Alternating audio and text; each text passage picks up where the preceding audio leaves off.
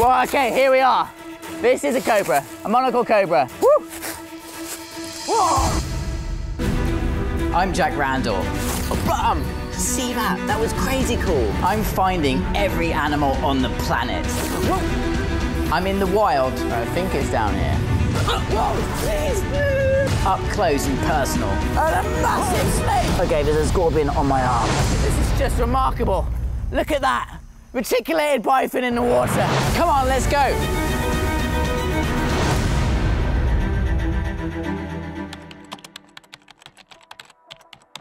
They're animals that are always evolving, adapting to different changes in the environment. And there's certain species that are doing quite well alongside people with the changes that we're making, either the crops or because of our houses being built. And there's one particular snake that I'm after that does quite well in this general environment. That's the monocled cobra. I've never found a wild cobra before, so if I find one, I'm pretty sure it's gonna rear up and show me how big he actually is and how venomous he is. In Thailand, the monocled cobra is one of the most deadly snakes out there.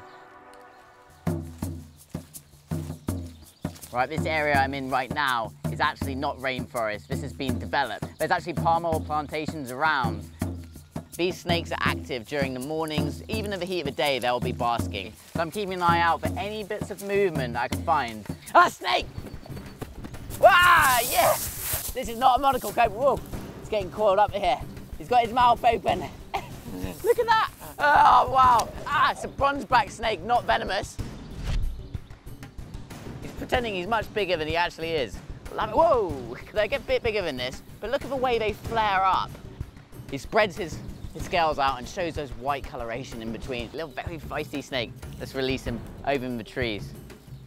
Look at that. Anyway, let's keep going.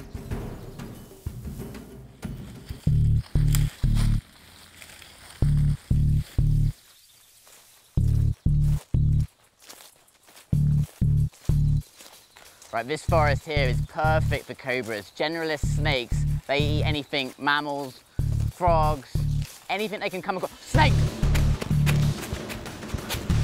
Well, okay, here we are. This is a cobra, a monocled cobra. Woo! Okay, wait. Wow. Okay. Wow. Okay. Whoa. Really alert snake. If I got bitten by this snake, I may stop breathing quite quickly. It actually kills more people than any other snake in Thailand, and it does cause a lot of fatalities elsewhere in Asia. So unlike a lot of the animals that live in Southeast Asia, this one is not under threat from extinction at all. It's actually really well adapted for being around people. Whoa! You see that? For being around people. Wow, that's what it does. It sees a threat like me and then it hoods out. That's amazing, didn't even open its mouth. He wasn't gonna bite, he was just saying, don't get anywhere near me.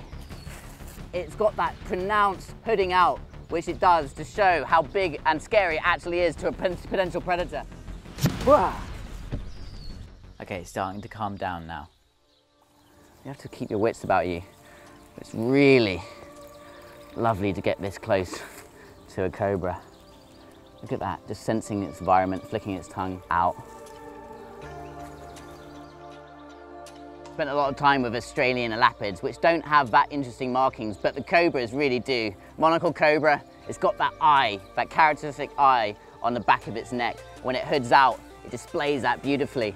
This isn't the only cobra I'm trying to find out here. The king cobra and also the spitting cobra. I can't wait to see them. It's been really interesting to see how the cobras really do behave. Seeing this generalist out here in a human environment, there's human development around me, but I'm gonna have to go right into the deep jungles to find the king cobra and the spitter. Monocled cobra, yes.